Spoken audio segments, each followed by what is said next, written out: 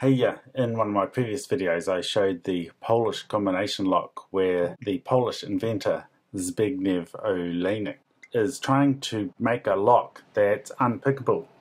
And his first attempt was pretty good, but I was able to pick that. He sent a smaller lock, and this is mainly just to show that the lock can be made in different sizes and that it can be turned quite easily, but it's still a 3D plastic model, and so the tolerances aren't very good. When the metal one comes out, it's going to be really difficult to pick without lasers. What he wants me to do here is to see if I can pick it in the hand first and see if I can do it without using lasers like I did last time. Okay, here's the lock, and it's locked up and it's quite small. It easily fits in my hand. This is a closed shackle one to show that it can be made like this. It can be made not a closed shackle as well, so it'll be even tinier. And I think the metal one that he's going to produce will be 5 wheels. There's only 4 wheels. It's just a demonstration. And what he's interested in is if I can pick this in the hand. Now the numbers here are quite hard to see on this version, but the metal version will be quite obvious. So let me put it to all zeros. Gee, it took quite a while, 4 weeks, for the lock to arrive to New Zealand. Gee, these wheels turn very easily, very easily. I'm glad he sorted that out. Okay, so I'm going to put zeros.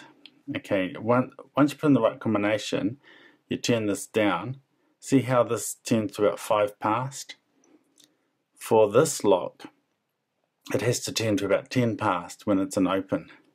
At the moment, it doesn't turn there, so I can't turn the whole wheel pack to the right and open it like it should. So all zeros is not the combination, we know that much. What I did last time with lasers is I figured out that if one of the wheels were in the right gate, this front knob would turn ever so slightly more, and a laser attached to the knob could show that slight angle difference. So I'm going to try and pick this in the hand, and I'll fast forward because it's going to take me probably a long time.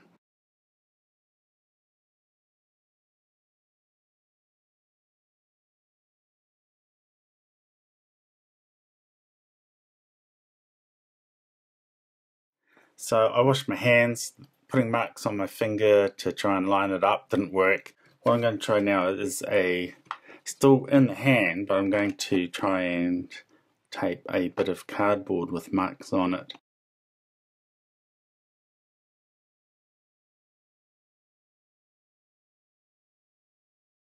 So at the moment, the first wheel is all on zeros, and when I turn the knob, it turns to, I don't know, to about the 2.5 mark.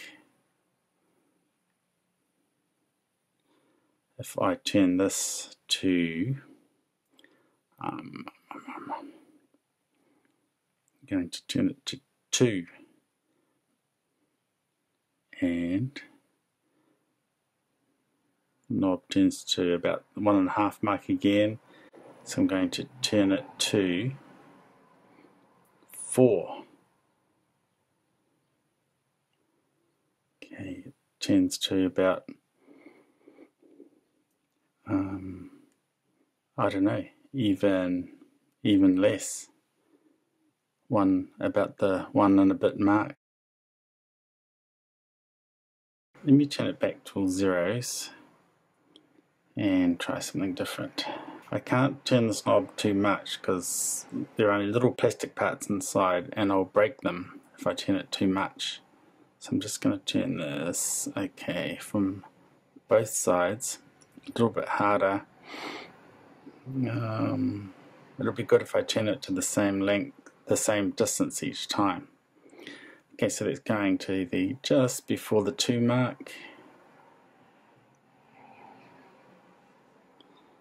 Now let's try 2. Did I say just before the 2? I mean the 3, the third mark. That's about the same, just before the third mark.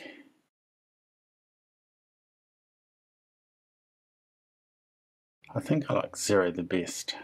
If it is 0, let's try one of the other numbers now. Okay, so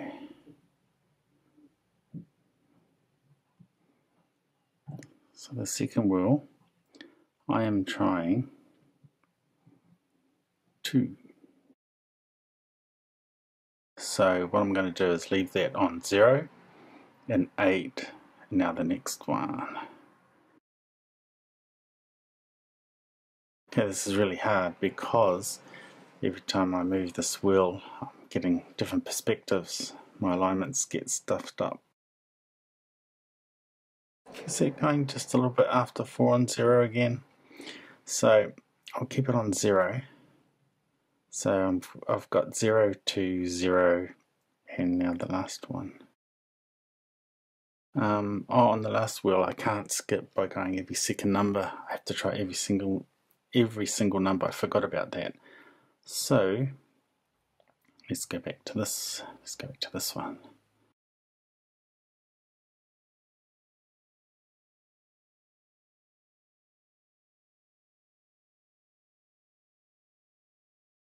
Oh, okay, this turns to the 10 past, so it should open now. So this turns all the way to 10 past, and this whole thing rotates around. So I'm sure that's the combination now. You see. So if I rip this off, you'll see the combination is 4, 6, 8, 0. This turns more than the 5 pass, goes all the way to the 10 pass, and the whole wheel pack turns around, and then the shackle comes out. Okay, so I was on the right track, but the last 2 wheels were very difficult. So going back to the older large design first, now you can see here that I've lined up all true gates here.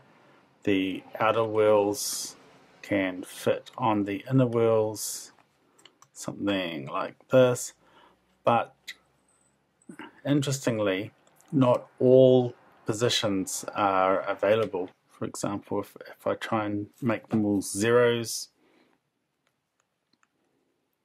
or all 1s, let's try and make them all 1s. Just make sure that's all lined up for the true gates. So I want to make it 1 here. Okay, I can make it 1, I can make it 2, because there are 20 numbers and there's 20 slots going around here, so I can make it 1. That's fine. But the next one, okay,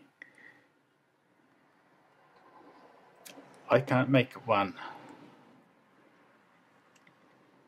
I can make it 2.